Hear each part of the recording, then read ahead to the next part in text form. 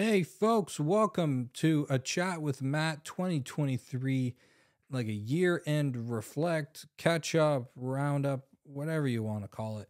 Welcome. Thanks so much for taking the time to check this out. If you enjoy this and you want to see more episodes in the future, give your boy a subscribe, hit the follow button, check out the Instagram socials, all that kind of stuff. How are we doing, friends? It's been a fair little bit. We did the Kyle McCurney interview recently. And yeah, that one went really well. Kyle's a fantastic guy. Great response from that one. And then we kind of took another pause for a little bit because my main job has been incredibly busy. I recently, well, not recently, it's been about a year and 4 or 5 months now since I took over the production manager position at the venue I worked at. And the year has been absolutely nuts. I spent the whole year working nonstop, essentially, trying to find like a balance of things or a balance of things in my life because there's a lot of stuff on the go. If anyone knows me, they know I have a lot of different things on the roll at once. First thing, obviously, full-time job, production, marketing. It's very, very busy, keeps me very busy constantly, which is why we've had to make some adjustments in life to try and figure that out. The ML group, the ML group's going to be coming in big in 2024. We're getting a plan set right now. Things are going to be rolling. More on that kind of stuff in a bit. The music stuff, we're doing one final show mid-January, and then that's it. No more live shows because the live aspect of shows, like it's the before and after work that takes up a lot of time. And to be honest, like the only part I really enjoy is the performing side.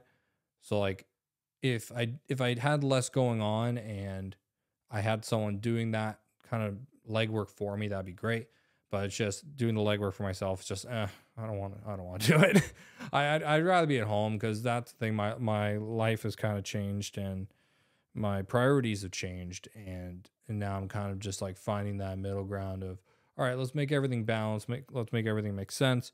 And we'll go from there. I love the work I do. And I believe I've come up with a plan to manage my time more effectively so I can produce more podcasts, sit down with more people, chat. I have a couple ideas I want to do with this. Some more content. I have some content ideas that I want to produce this year, and I think I'm going to be able to make it happen. Hopefully in the first half of the year, depending on how things go. New original music and covers. I have a cover that I'm actually working on at the end of January. Some really cool dudes. It's a banging song. I cannot wait for everyone to hear what we do with it because I know it's just going to be a monster of a tune. Yeah, and then more about that kind of stuff in the future. And then 2024, just so you know, just for context, if I sound kind of like I'm reading stuff, because I am, I have a nice chunky document in front of me with a bunch of stuff. And I'm just making sure I hit all these points because I was writing this. I was like, okay, I want this episode to be kind of formatted like we're going to hit bing, bing, bing, make sure we get the talking points in. 2024 is going to be an exciting and cautious year, or exciting but cautious, which is why we're here today. So aside from that and catching up with me, we're here to talk about kind of like where I've been seeing the industry go on. Of course, everything discussed here is completely my perspective. And just from my point of view of things, it's not any sort of hard facts. It's just how I've been viewing things and like some predictions and just where things could be going. To start with, though, like it's very apparent we're still in a recovery kind of position in the industry, as everyone is in the world, because a lot of people are still recovering from COVID, the pandemic. It's changed a lot of people, but for the music industry specifically, it's changed the landscape of both the digital space and the live space, the real world. Like for the digital space, like TikTok has become a monster of a platform, and the power it has in this industry to make or break artists is incredible in both a great and terrifying way at the same time. And the real world, like the landscape of live events has changed. And I know a lot of people who work in live events can agree with me, like there's a certain shift in vibe when it comes to live events now. Don't get me wrong, 2023 has been a fantastic year. I've absolutely loved it. We've had a lot of fantastic shows where I worked and a good amount of sold out shows. Not a huge amount, but we'll get more into that in a minute. But there's kind of like there's an air of cautiousness around a lot of businesses and organizations and people about like where are we going to go next? We're still trying to get our footing back for some things, or some things are just starting to take off, etc.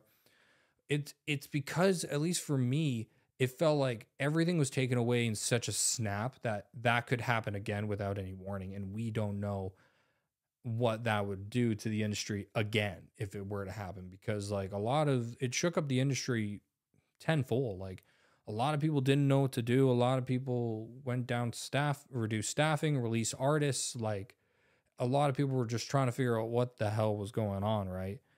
But COVID showed us that the industry wasn't ready for this kind of pandemic type situation, especially with the landscape the way it's been with digital media, live, streaming, etc. But also, no one else was either. And like, of course, I'm speaking solely on the music industry in this podcast, but and I have to acknowledge like the global change that's happened because of COVID.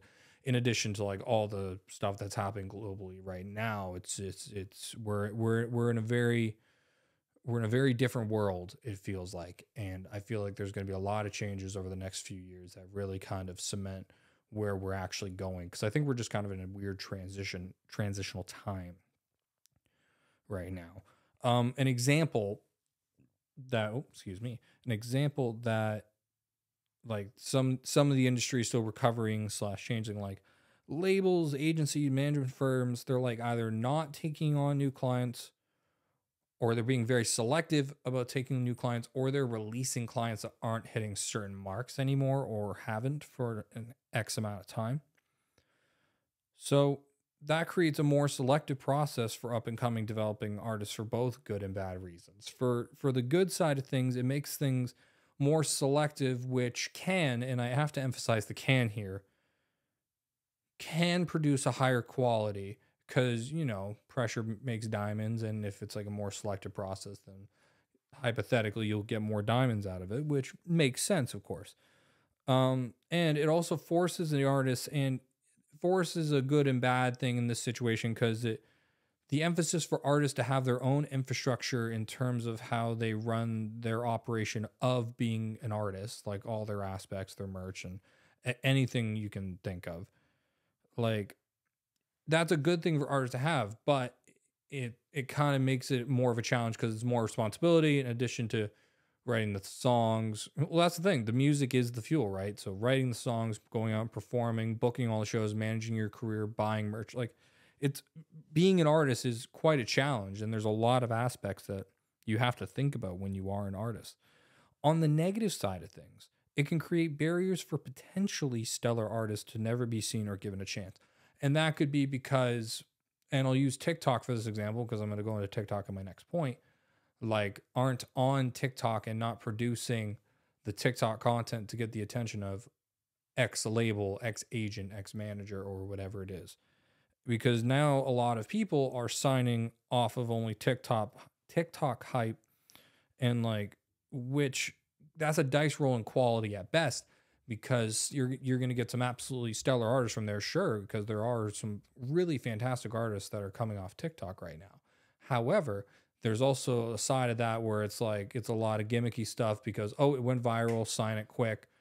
And listen, people do what people do, and I understand the game, it's part of it. But when the space is being filled by artists that aren't of a certain quality, there's going to be a lot of artists that are of like a really great quality that have to figure out other paths or don't get the opportunities because of other artists, which, like I said, it's a 1 in a million shot, of course, right? But that's the tricky part of it. Another side of things that I kind of want to talk about is like the live side of the industry, and it's been a mixed bag of a year of successes and failures, and I'll explain why. Like there was a good amount of sold out shows, but a lot of shows like underperformed. It's a very tricky time right now. A big problem, and I know it's still a fairly big problem for some people, not all, but for a lot of people in the industry, there's a shortage on techs. That was definitely noticed at points of this year. I had a lot of people calling me for like, hey, I'm looking for tour tech for this tour. Do you know anyone? It's like, no, I don't, because a lot of people I knew, and a lot of people knew, left the industry to go work in the trades or go where there's a steady job where they don't have to travel and they know they're not going to potentially lose it if another pandemic hits, which makes complete sense. Because also, you know, they don't have to go on the road for 3 months. They could stay home with their families. Like there's so many reasons why they would make that shift. But like I said before, there were some sold out shows and festivals and some that were complete blowouts financially or otherwise. And there was kind of a general survey done in terms of like taking a understanding of like what your droppages are in terms of audience attendees, and a lot of venues and festivals reported 30 to 60%. I know that that definitely feels accurate for the room I work in terms of ticket sales. Like some shows were absolute hits, but a lot of the shows fell in that 30 to 60% kind of area. And the question is why? Like, really, why has that been happening? Like, things are back to normal. People should be out and about and doing things, right? Well, not, yeah, yes and no. It's a bit of a tricky issue, but I have a few kind of theories and reasons why that would be. A percentage of the audiences are still cautious of returning to live events with small to large groups of people and potential exposure to COVID. COVID is still a thing. COVID has not gone anywhere. People are still getting COVID. There's a few really nasty flus that are going around right now that like I definitely caught one that took me out for a few days. It could have been a COVID variant, could have been a flu thing, but it's illnesses are still going around and there's some people that can't afford to take the risk, which completely understand. And you don't want to get sick. Getting sick sucks, and that really emphasizes people to do anything they can to help prevent that. Which, if that involves not going out, they're gonna not take that risk. The economic crisis that this country is in has caused people to be more selective with their spending, and a great example of this would be concert tickets or a bag of groceries, because I don't know if you noticed, groceries are fucking expensive. Like really. I like we just it's a New Year's Eve when I'm recording and releasing this. I before I did this, I went out with my partner and we went out and got some groceries and snacks for New Year's and all that kind of stuff. We didn't get that much stuff. It was $100. Legitimately, we didn't get a lot of stuff. We got like a basket and like a quarter of a bag worth of stuff, and it was over $100. But anyway, that's the reality of where we're living in an economic crisis right now. The inflationary stuff is getting insane, and I for me, I only see it getting worse because we have so much debt, and I'm not going to get into all that, but it's just there's so much happening in the world right now, and so many things it's changing everything, and it's causing a lot of people to be more selective with their finances. And when they look at buying concert tickets, they're like, do I really want to go to this show or can I live without it? And it depends on your level of connection to the music. It depends on your level of appreciation to the music. Depends on how economically you view money, what your priorities are. Like, there's so many different things to consider. Like it's not just a economic thing. It's a psychology thing. Like we're trying to figure out why people are doing what they're doing. And it's reactionary based on everything that's happening for a lot of it. Another big thing, actually, an overload of events happening all over the markets at multiple venues, city ran events, theaters, nightclubs, trying to make up for 2 to 3 years of not having those events. And it's great. It's really, really great to see a surplus of events. For me personally, I love it because a thriving city is a happy city, depending on the city you're in, but everyone has their issues right now. There's a big issue on the streets, of course, depending on where you are.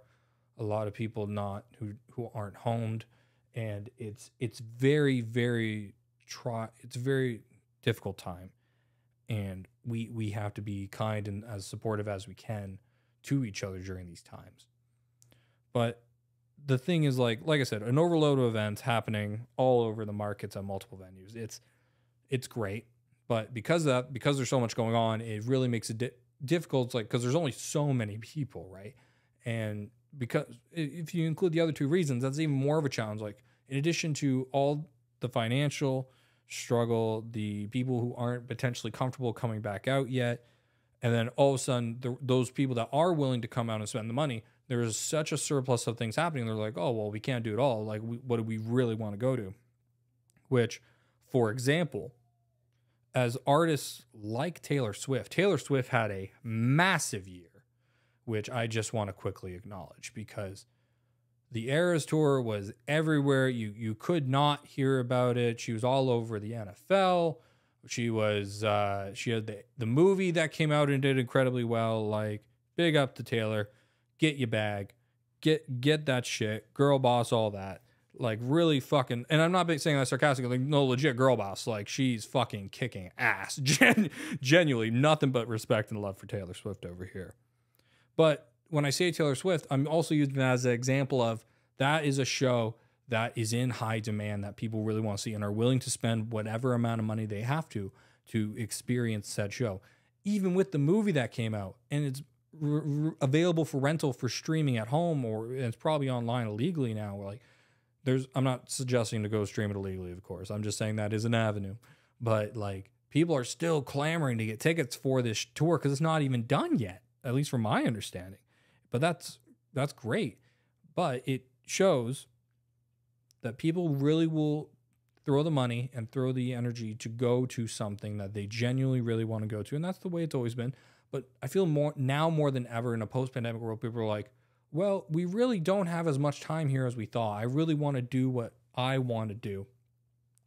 But that does raise a potential concern for the developing artists and early artists in their careers, because audiences may not be open to taking risk and spending money on an artist that they may not be as familiar with, which that's a huge thing. And a lot of venues take a lot of risks on artists, and they hope that there's an appeal for an artist of this certain thing. But of course, it depends on the show. And like I said, you include all those variables. It was a really tricky year for a lot of shows and a lot of developing artists, which can be an even bigger concern going into 2024, which also now puts on the artists to decipher a new way to connect with audiences and create buzz, which falls back to TikTok. And I keep going back to TikTok because TikTok, like I said, incredible platform, both amazing and scary at the same time. TikTok and social media is the future of artist development and career trajectory, because that's where a lot of these companies are going to be looking. Like, what's your established presence at the moment on these platforms, which also is like, how much work are we going to have to put in to get you to XYZ? Completely understandable. It takes money and time and work to really get artists into a position where they are marketable to a group of people. But then that puts on artists, in addition to all their other responsibilities, artists have to become social media influencers in addition to being that artist, which that can be fun. There is listen, TikTok's a fun platform if you can get into it with the right attitude in terms of being creative and all that. It's a pain in the ass. Don't get me wrong. If I really could go without using social media, I would. But like, I can't for what I do in a bunch of the stuff I have going on, etc. But it's still great. It's great and not at the same time. So to kind of start wrapping this up, I didn't expect this to be like a too long thing. I just kind of wanted to get on here and chat. Artists, where are we here? Yeah, where does this leave us going into 2024? I think, like I said before, it's going to be exciting, but a cautious year, because we're not really sure how things are going to go. But I think people are going to be more in a position of, okay, maybe we start taking a bit more risk. Maybe we start going back out. Maybe we start investing in new artists, etc. and stuff like that. AI. I will be talking about AI later on in a future podcast or video or something like that, because that's a whole different mess of worms. But what's that look like for the future of the industry? AI is going to be heavily involved in the industry in some capacity, and I think we're only touching the surface of what's to come, because especially like, and this is on TikTok a lot right now, is like a lot of AI songs, covers, SpongeBob singing bangers. Like, it's a lot of things. And listen, some of these AI songs are pretty good, I'm not gonna lie. But it's scary to see that this could be where we're going. But like I said, I'm going to save that for a future video and talk about it. I do believe steps are going to start being taken to try to get the industry to a growing place again with development of new talent. But I think that's going to be at a much slower and smaller rate. like I said before, it's just that selection process. I really think it's like we have to have XYZ to really hit the mark on this thing. And if the artists aren't hitting XYZ, then we're not going to invest in and be a part of that, which I get it completely, but that makes it more difficult for the artists on the come up. Nostalgia and familiarity is going to reign supreme as people find comfort in the familiar. And what I mean by that is like referring to the Taylor Swift thing, it's the something that's familiar that like they know what it is, or something that's nostalgic that reminds them of a previous time. It's that kind of stuff is going to reign supreme for a lot of the live side of things, definitely, because people want to go to the shows that they want to go to. And especially like tribute shows. Tribute shows are some of them they do very, very, very well. And I have a funny feeling that a lot of people, especially with certain demographics, they're going to definitely strive more to kind of the tribute shows kind of platform. New artists are going to need to make a splash if they want to stand out. Basically, TikTok. Like, it's important to be well established on all platforms, but TikTok is the best starting ground. It used to be fairly easy to like bang videos and views and do well on TikTok. I've done okay on TikTok, but like I've definitely hit a cap at a certain point. And it just depends. You got to keep the content fresh, you got to keep it interesting, but you got to keep it authentic to you. But that's the one thing I would say to people is people want something authentic to connect to online, whether it's through music, whether it's through comedy, whether it's through whatever. And TikTok is going to be the place where people connect with that because you have potential market exposure to hundreds of thousands of people. And depending on if the algorithm likes you and what you're doing, that's the other part of it, which I think we're going to definitely go into another video about that at some point, like TikTok and like what is it? Not what is it, but like more what look into the nitty gritty of what they're looking for in terms of not algorithm, but content and how people are reacting to it, stuff like that. Yeah, I am looking forward to seeing what the future holds. And then yeah, we're at the end of the notes. We're just a little bit over 20-ish minutes here. That's what it seems. So that's a pretty good place. I want to leave it. I don't want to take too much of your time, depending on whenever you're listening to this. But I just want to say to the people that have supported me with all the shit that I've been through in my life, especially my career and doing this podcast and everything, because this podcast started during the pandemic. And it's crazy to think that like I'm still chipping away at it, at least a little bit now. And like I said, I want to get more into it into the new year. But other than that, folks, that's really it. I don't have an exact plan for when the next podcast is going to be at the moment, but we got this beautiful Rodecaster Pro 2 now, so we can start taking podcasts on the road. I just got to stock up on some gear, which won't take me too long, hopefully. But yeah, thank you guys so much for checking this out, and all the best to you in 2024. Take it easy. Peace.